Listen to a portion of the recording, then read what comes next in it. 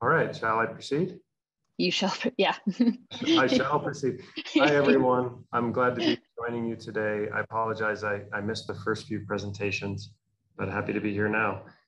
I'm going to take about 20 minutes to talk about electric vehicle charge management and strategic charger placement. And then, like usual, we'll have some time at the end for questions. All right, next slide, please. So first, I want to talk a little bit about what we know about how people use charging stations or charging equipment. From 2010 to 2015, there were a number of studies, and INL was fortunate to be part of some of those studies to collect data to analyze how early adopters of EVs were driving and charging their cars.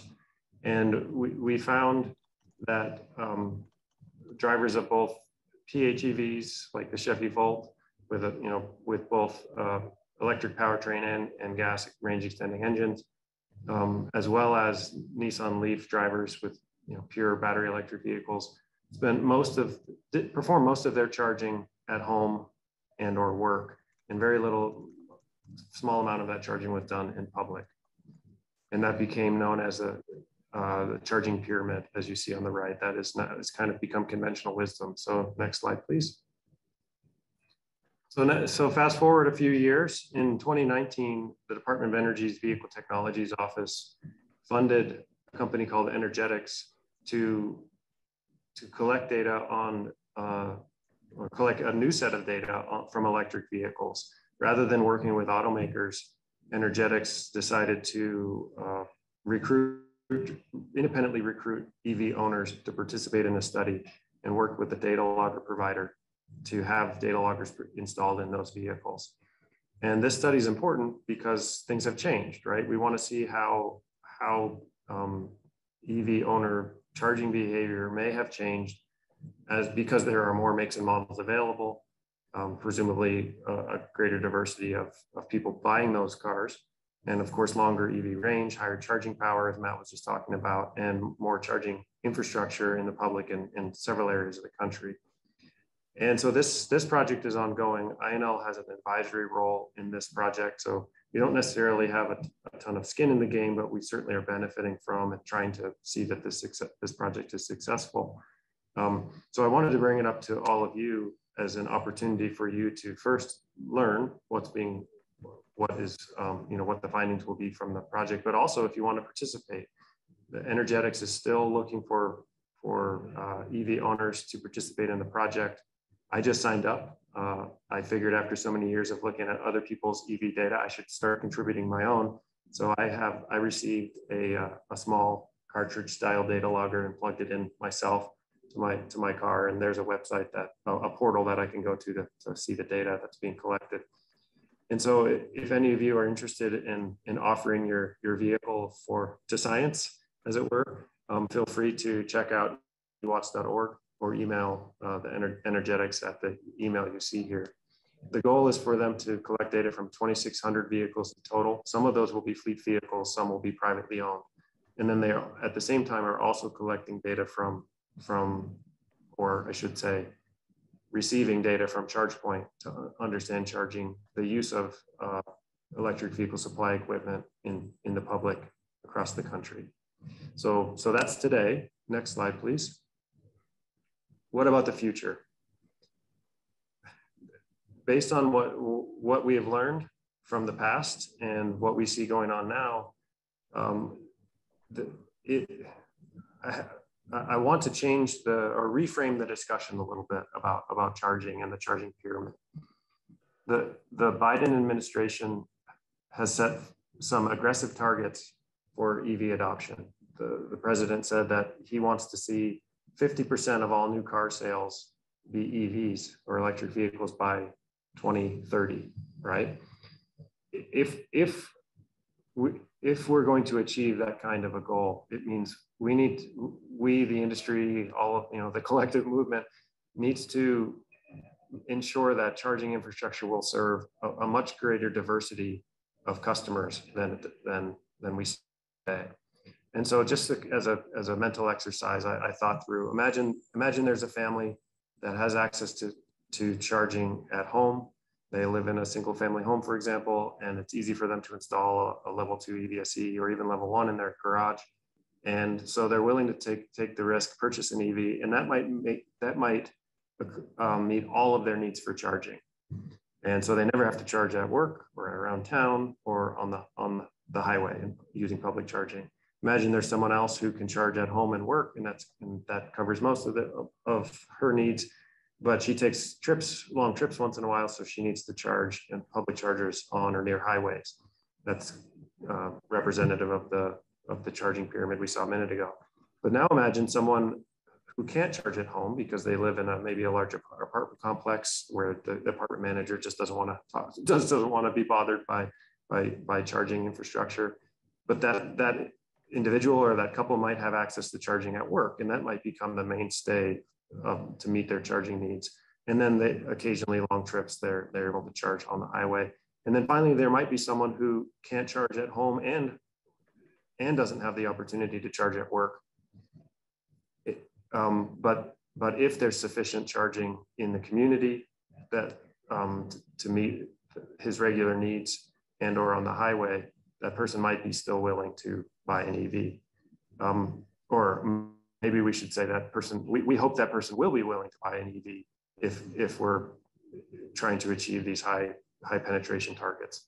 So what does this all mean for how we think about charging? I propose that we change our thinking to really frame the problem in two dimensions. Charging can be located at destinations, or it can be located, one can charge en route to their destination. Destination charging is ideal because the car is going to be parked there anyway, right? You go someplace, you park the car, you leave. If the car is plugged in while it's sitting there, it's no bother, right? It's no skin off my back, I like to say, because the car is going to be parked there anyway. That's why home and work charging is so useful and so appealing, because the cars are dwelling there for a long time, right? But I submit there are also places that we vehicle drivers park around town in the city on a regular basis with, for a fairly long amount of time, that could also serve as excellent destination charging locations. For example, there's the supermarket in my town I probably go to once a week, if not twice a week. If I couldn't charge at home, but I could charge there, that might meet all of my needs. But I'm only there for 20, 30, 40 minutes at a time. So level 2 charging might not be the right solution. I might need fast charging there. But yet I'm still at the destination, so I don't mind if it takes 40 minutes. Compare that to the scenario when we're on a long trip. We need to find an exit off the highway and charge as quickly as we can to get back on the road as soon as we can. That en route charging on the way to the destination, typically, in that case, we typically want to charge as quickly as possible to get back on the road. So that's where we need this very fast or extreme fast charging, as Matt has described. But the reason this all matters is because faster charging is more expensive charging. So let's think about charging infrastructure and placing charging infrastructure at locations where we already plan to be parked, and choose the equipment that allows us to charge.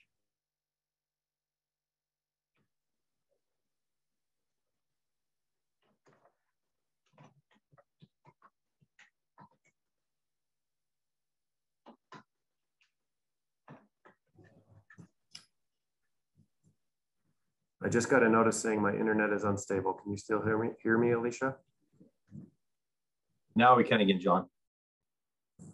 Oh no, how much did you miss? Not much, we're good. Okay, let's go to the next slide.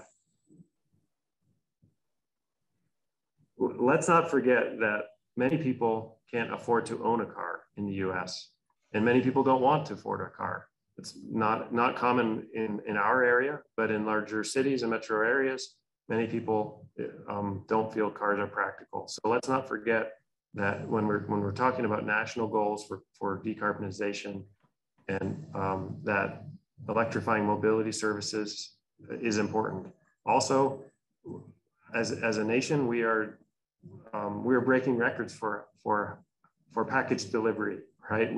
With the popularization of online retailing, and thanks to COVID, when we were stuck at home, there are more packages being delivered and more truck transportation than ever. And so electrification of delivery services is also really important. This has pretty sweeping impacts on with respect to environmental justice. Another comment is, if we're thinking about climate change and greenhouse gas emissions reductions, what we really care about is electric miles driven, not just the number of electric vehicles sold. The adoption is means to an end. And so reminder that we should also be talking about transit and mobility services like Uber and Lyft and van pools and so on, and also delivery. And then finally, congestion reduction. It was a major goal before COVID, when we all stopped driving. And if there was congestion in cities before, there will be again at some point. Simply selling electric vehicles does nothing to curb systemic congestion problems, whereas mobility services does. Next slide. So now I want to talk about charging infrastructure for fleets. We completed a project a few years ago now, where we looked at a mobility service that was operating in the city of Seattle. And the vehicles in this fleet were essentially geo-fenced to only operate within Seattle proper, which is still a fairly large area, but a constrained or bounded geographic area nonetheless. This electric vehicle fleet had about 70 EVs in it, with 100-mile range BMW i3s as shown here. And that fleet already had 6 fast chargers in the Seattle area that they were using, that were pretty much centrally located downtown. And so they wanted to increase their charging network by installing their own, they wanted to own and operate their own chargers and install up to 20 more. And they had planned on just putting in 20, but we stepped in and asked them to allow us to analyze, to do some analysis and modeling to understand how much benefit every new charging station would add above and beyond the 6 that they already used, rather than going to the full, immediately just going to 20, thinking more is better. And so we refer to that as analyzing the marginal benefit of every new charger. And so the goal there was not to say how many chargers could we possibly ever use, but rather what's the fewest number of chargers that we can get by with, and how do we avoid approaching the point of diminished returns. Ultimately, the best way to do this would have been through by measuring financial cost, but that became onerous for us. So instead, the data just wasn't available. So instead, we used downtime as a surrogate for cost. So with the idea that anytime the vehicles were not available for providing rides to people because they had to be charging, that was bad. And so we wanted to avoid or minimize downtime. Next slide.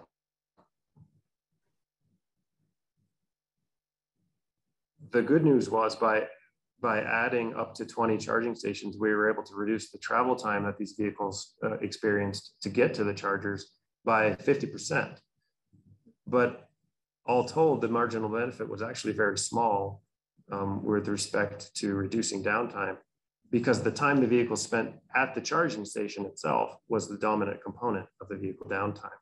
So in other words, there were a lot of chargers. It didn't take long to get there, but the 50 kilowatt charge power still required the vehicle to sit at the charging station for 30 to 45 minutes. You can see from the slope of the red line with the data points in it that there's not a drastic change to the shape or the slope. So there was no clear number of chargers. Sorry, let me start over. If you look at the plot in the red line, On the left side, it represents the amount of downtime the fleet experienced when they only used the original 6 charging stations. The next data point to the right represents a new charging station being installed in a quote unquote ideal location, and shows you that's a little bit of downtime, or the fleet experienced slightly less downtime. And then we installed the 8th and the 9th and so on. We hope to see that after some number of new chargers, there would be this sharp change or knee in the curve, we say, where every additional charger didn't really make much benefit. Incidentally, no additional charger made much benefit beyond the original 6. So what we decided was, for this particular fleet, where the key was avoiding downtime for charging, it would be better to stick with the 6 chargers, but increase the power, put more money into upgrading the charging equipment itself to make it an extreme fast charger, Matt described, and of course, updating the vehicles to accommodate that charging, rather than putting 50 kilowatt chargers all over the place.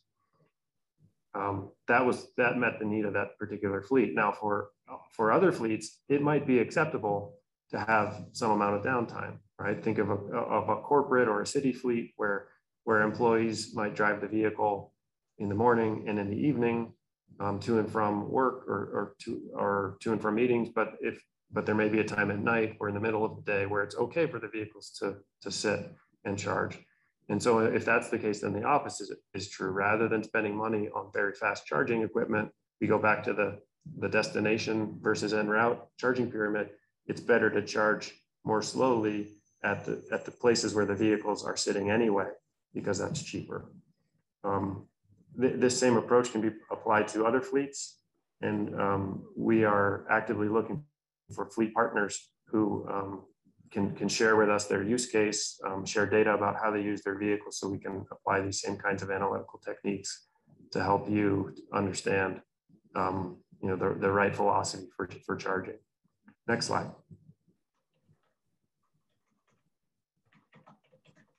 All right, in my last few minutes, I want to talk about load management. So now that we know a little bit more about the technology, what extreme fast chargers are, or XFC stations, let's look at a hypothetical scenario. Imagine we had 6 350 kilowatt chargers at one location. We came up with a theoretical demand pattern or profile for the station, with vehicles coming and going based on data we've collected that was shared with us from EVgo, a major charging station provider. And we sort of fused that with data from gas stations, a gas station that's highly used, as in very highly used, to come up with let's say a very busy fast charging station of the future. We imagine that the users of that station would be driving an SUV or electric sports car that charges at 300 kilowatts, and others would be mid-size EVs with 150 kilowatt charge rate, and then there might be compact EVs like a Nissan Leaf with 50 kilowatt charge rate, and the charge profiles are shown. And then on the right, you see the results based on our simulation of cars coming and going throughout the day and charging. When you aggregate the electricity demand of all that charging together, this is what the utility would see. The top right figure being the green line being if all the cars were just the small compact EVs. The middle, if all the cars throughout the day were the midsize, and at the bottom, if they were all the high power Porsche Taycans or Rivian R1Ss, and you see that the charging is pretty peaky, as we say. Now, demand charges can be very high. I'm sure you've talked about that before. And we, picking a random electricity tariff out of the catalog of thousands across the country, the demand charges for a station charging these high power sports cars or SUVs could be 25,000 a month, right? That's pretty significant. Next slide. So let's look at let's see how this looks from an engineering standpoint. This chart looks like spaghetti, but let's walk through it really quickly. Next, please. so this circle, I want you to train your eyes on the area in the circle. So the blue line that runs right down the middle of the circle from left to right represents the electricity that's being demanded from the grid. And you can see how it's plateaued. And the reason it's plateaued is because we've applied an imaginary or hypothetical stationary battery to this system. The orange line that spikes above that horizontal blue line represents how much electricity is going to the vehicles, but that's not all being pulled from the grid, because the battery, which represents the gray jagged line below, is discharging to make up the difference. Next. It turns out though that after a while, the battery runs out of charge, and so any charging that's done by vehicles has to be provided 100% from the grid. And so now we see that blue line matches the orange line, and that the amount of power that's demanded from the grid goes up considerably. By the way, the battery is 500 kilowatt hours, so very big, half a megawatt hour, and it's controlled to prevent the station from ever drawing more than 600 kilowatts from the grid, while it still has some charge. But once the battery's out of juice, the grid has to provide what's left, so it goes well above 600. Next, please. Imagine if we had that same battery, but we increased the amount of power that is pulled from the grid to 800 kilowatts. We can see here that it's a little bit tougher to discern, but the blue line that kind of is still plateaued. The horizontal line roughly running left to right across the middle of the circle, but that plateaus a little bit higher.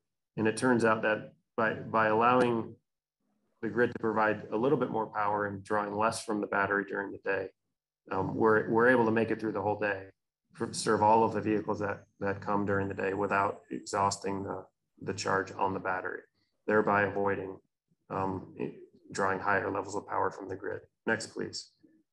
And I realize I'm running out of time. I just have, I think, one more slide after this. So in summary, half a megawatt hour battery, one second, I need to move my picture here, would cost about $500,000. That's not trivial, right? But we're able to reduce from a 1.7 megawatt daily peak to 725 kilowatts in the bottom plot here. And if you do the math, that translates to saving about $15,000 a month in reduced demand charges. So just using a simple payback calculation, it would only take 33 months, not looking at that, irrespective of interest rates and net present value and so on. 33 months to pay back, which seems pretty reasonable. We've done a lot of research on how adding predictive control can improve this even further. If predicting who's coming and when, and then the best option is to have real-time communication between the vehicles and the infrastructure to control even further. Next slide. All right, so I've talked to you about infrastructure placement philosophically. I've talked to you about how we've done it more analytically. We've talked about extreme fast charging and helping to defray the cost.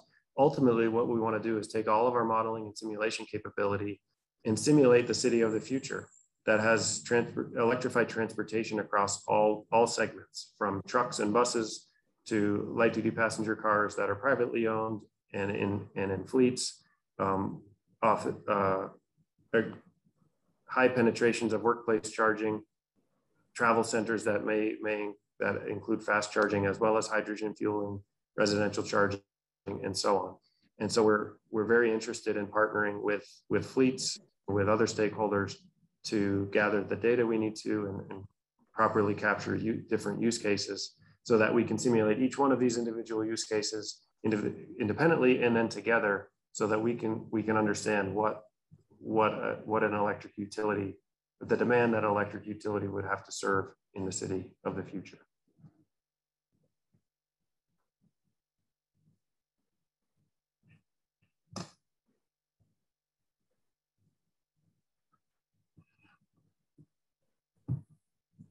Thank you so much, John. That was very informative. I like the kind of calculations there right at the end to understand how the battery storage could impact the demand charges or the payback period. I do think there might be a question in the chat. Let me check here. Oh, Wid was just mentioning that LVE's demand charge is only $7 per kilowatt. Okay.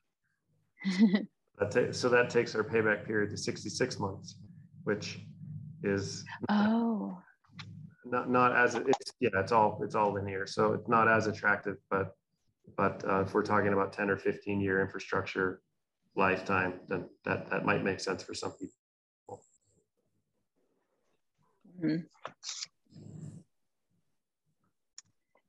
Does anyone else have any comments or questions for John?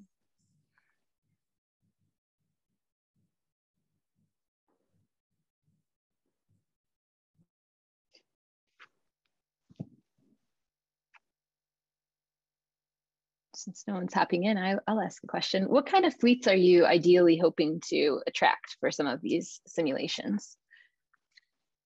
Like delivery or police? Sure. We'd like to cast a broad net, but we definitely want to focus first on transit. I missed the presentation to start today's meeting from START and also from Proterra. I'm sure you've heard about it a lot already, but electric transit is or transit agencies around the country are adopting electric buses aggressively. So we want to make sure we have a good case study, or maybe multiple case studies there, small, medium, and large cities, for example. And from there, we want to move to delivery. I've pictured here in the lower left the Amazon or IKEA sorting or fulfillment center of the future, where we have solar panels across the roof. We have electric trucks arriving, dropping the trailers off the dock, and then driving around the corner and plugging the delivery vans that are loaded to then take the packages the last mile could potentially also be charging there.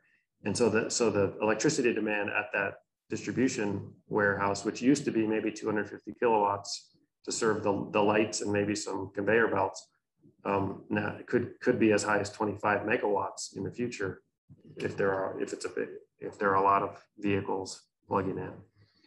So that's a very compelling use case for us. But beyond that, I could think of any number of other cases from the much more futuristic ones, like the robo taxis, automated driving taxi services of the future that are electric, to the more mundane that we have today, such as a corporate fleet, a city fleet that has vehicles in the motor pool that come and go and they plug in when they need to. So we're hoping to cover a lot of ground, because ultimately the utility has to serve all of the load. It doesn't care what kind of vehicles plugging in; it just needs to provide the electrons, right?